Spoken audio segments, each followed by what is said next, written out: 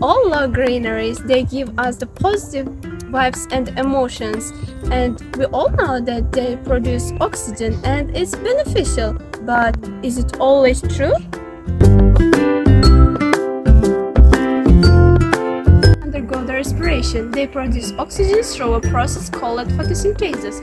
During photosynthesis, plants absorb the carbon dioxide from the air, water from the soil, and then use the energy of sunlight to convert these substances into glucose and oxygen. The amount of oxygen they produce depends on various factors such as sunlight, availability of water, and nutrients. At night, there is no sunlight and photosynthesis stops, but they still need energy to carry out cellular activities.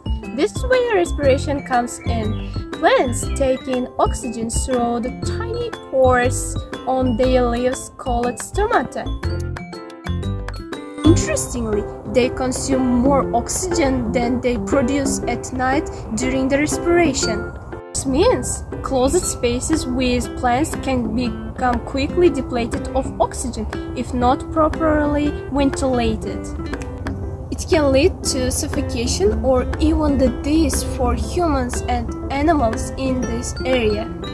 That's why when you have plants in your room, don't forget to keep the windows open and ventilate the air. At night,